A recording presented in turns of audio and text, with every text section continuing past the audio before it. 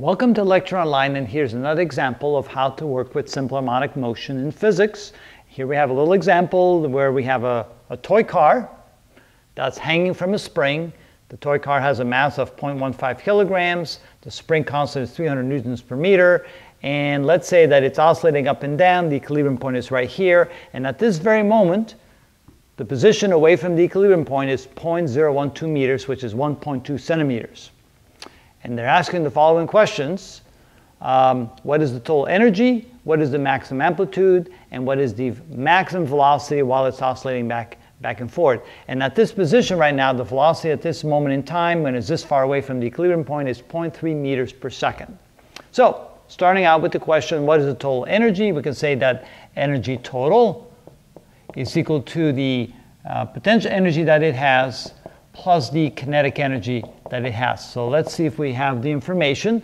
Potential energy is defined as 1/2 kx squared, and the kinetic energy is defined as 1/2 mv squared. And we do indeed have the k, we have the x, we have the m, and we have the v, so we have everything we need to find the total energy.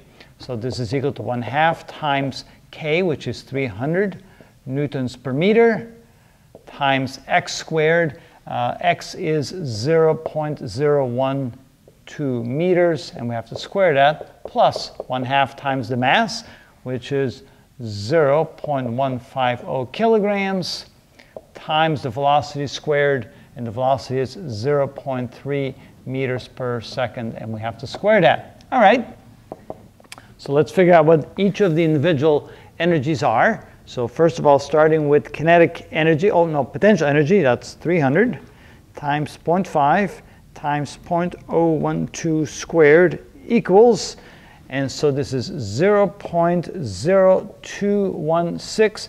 The units would be joules, and we'll check that out in just a moment to see if that's correct, plus, now let's take that part right there, so we have 0.3 squared times 0.15 and times 0.5 equals, and that would be plus 0.00675 joules. So let's quickly check our units.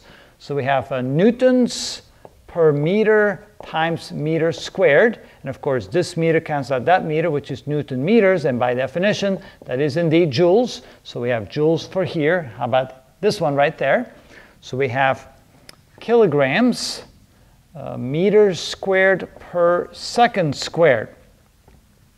Okay, let me rewrite that as a kilogram meters per second times meters, because kilograms meters per second, by definition, that is second squared, that is newtons. So this gives me newtons times meters, which also gives me joules. So the units seem to check out.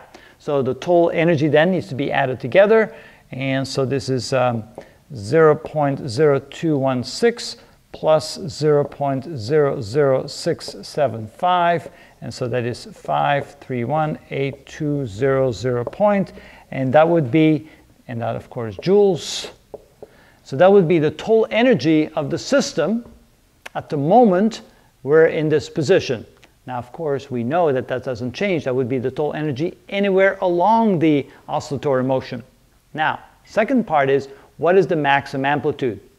So the maximum amplitude can be found in various ways, but one way is to say that the energy total, or I'll tell you what, we can probably use the energy equation and say that the velocity is equal to the square root of k over m times a squared minus x squared.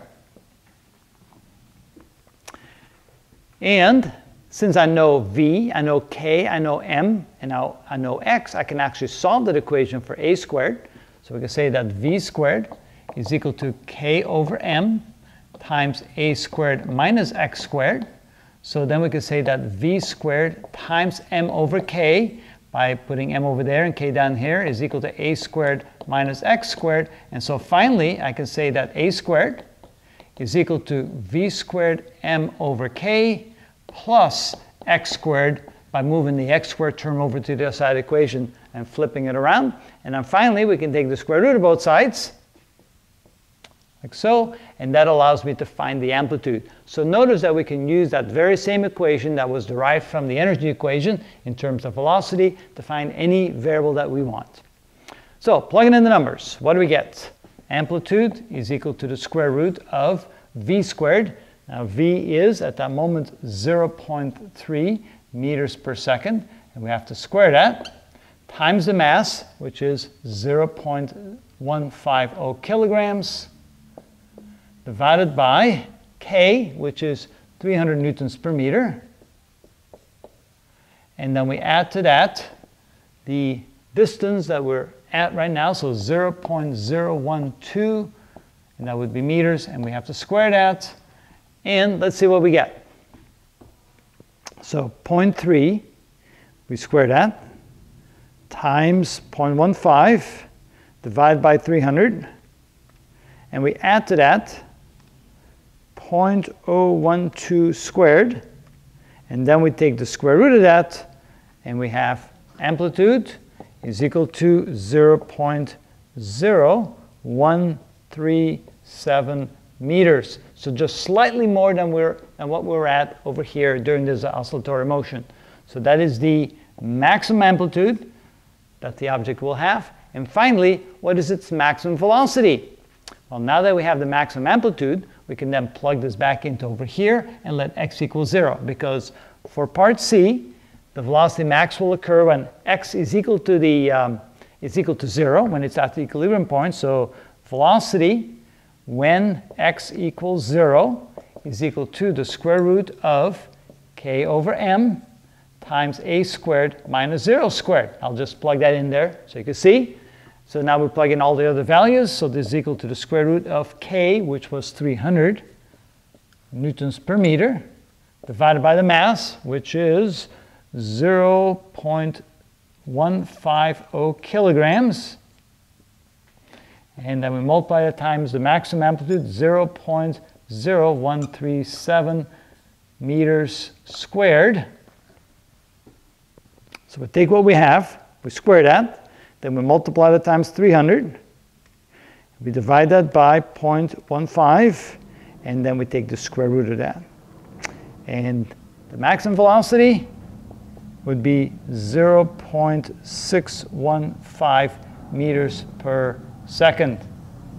All right, so there you can see that using the very same energy equation, we can find the total energy. We can use that very same equation, turn into velocity in terms of x to find the amplitude, and then by plugging in the various numbers, we can find the velocity anywhere along the motion. And that's how you do a problem like that.